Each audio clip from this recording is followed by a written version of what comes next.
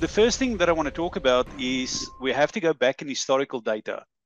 Way back here, when we started here with the number 7 godly cycle, people were really stunned because the rest of the world was basically telling us that the market is going to pull back here and then it's going to drop.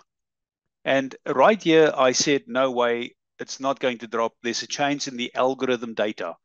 And I said, you watch. What's actually going to happen here is the number 7 godly cycle. This will be by divine intervention that the market is going to break out. And remember here, I said there will not be a stock market crash in the year 2023. There will also not be a crash in the cryptocurrency market. So let's fast forward quickly where we went up to number 3, 4, 5, 6, 7. And here right at the top, all of you with me, all of us, we took some profit. So we were lucky enough to exit there with our positions. Let me just quickly perhaps put this up and we can go from here, and I'll just play it while I'm talking.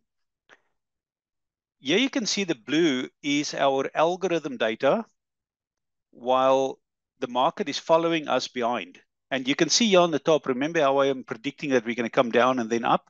And just follow that with me as we go with the line of the blue algorithm. Here you can see we had a spike into number 7 where we got out between those two levels, 48 and 46. And then we said it's going to come down between 39 and 38.